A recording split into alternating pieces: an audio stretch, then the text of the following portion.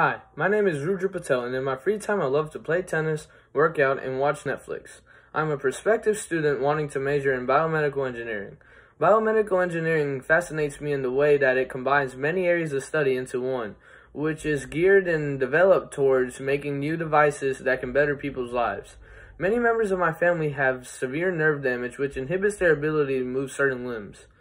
I believe that with the right application of engineering incorporated into certain aspects of biology, we can and we will find a way to make the people's lives better that are affected by this issue. After school, I volunteer at one of the local nursing homes, and I noticed how some of the residents have difficulty moving some limbs, and I saw how much they struggle and how frustrating that was for them. So I hope to solve the long-standing issue of nerve damage.